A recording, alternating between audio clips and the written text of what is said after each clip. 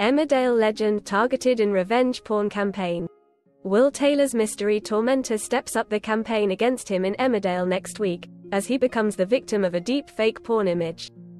The character is currently being harassed by someone who knows he kissed ex-wife Rose Jackson prior to her leaving the village in mysterious circumstances. Will has been worried that the secret would destroy his marriage to Kim Tate, who vowed revenge if she was to ever find out he'd been unfaithful.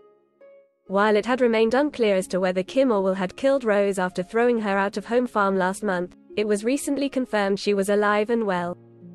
In scenes set to air next week, Will is adamant that Rose is behind the campaign against him, and calls the mystery number that's been harassing him.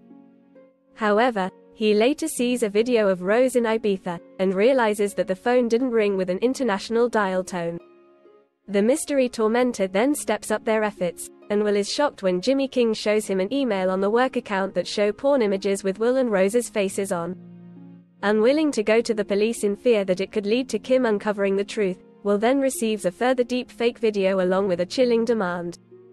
Showing Jimmy his phone, Will reveals his tormentor has demanded 10 grand to keep his secret.